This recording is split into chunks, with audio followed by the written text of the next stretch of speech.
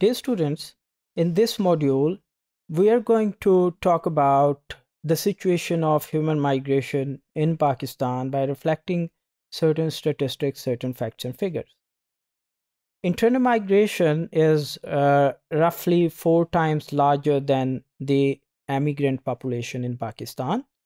13% of Pakistani population is considered internally displaced people or internal migrants.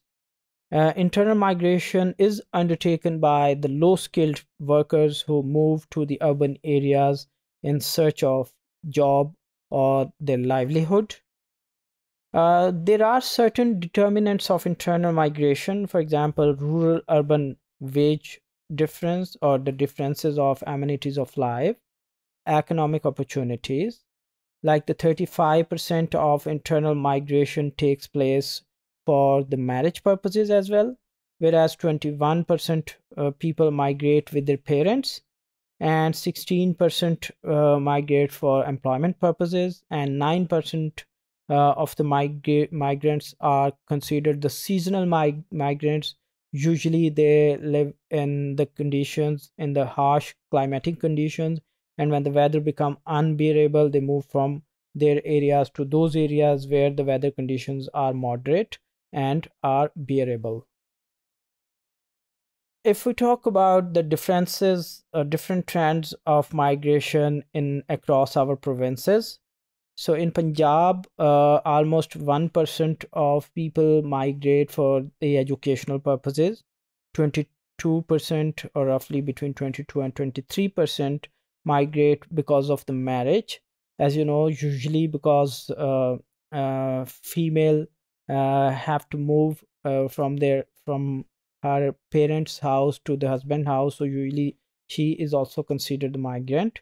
38% move with their parents, usually uh, because of the job or because of the employment purposes. 8% are the business migrants.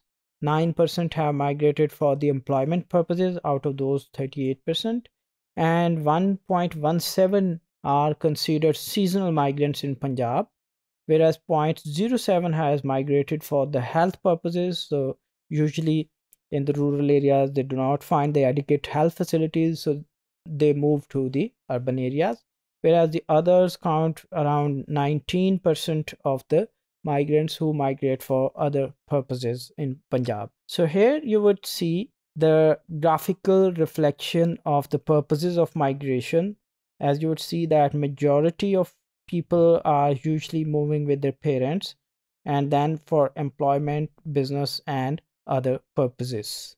Migration in Khyber Pakhtunkhwa for different purposes is like 2% people are the study migrants, 8 to 9% are migrating after marriage, whereas a significant majority is moving with their parents. As you know that Khyber Pakhtunkhwa is having the largest community of IDPs, internally displaced people, so 57% is quite understandable. And then 7% are the business migrants, and 16% have migrated for the employment purposes, whereas the other migrants are the 7% of people who are migrating in Khyber Pakhtunkhwa. So here is the graphical reflection of people who are migrating from Khyber Pakhtunkhwa for different purposes. As you can see that majority is moving with their parents, and then for the employment purposes, health, marriage and education purposes as well. If we see that migration trends in Sindh, we see that less than 1% are the educational migrants, and 8% are marriage migrants. Almost 50% move with their parents as the permanent settlers to other provinces, whereas 9% are the business migrants, 15% are migrated for the employment purposes, and the rest of the migrants are to be counted as 15%. Here is the reflection of migration from Sindh. You would see that a great majority, just like the other provinces, is migrating as permanent settlers, migrating with their parents, whereas the 24% people are migrating for the education purposes.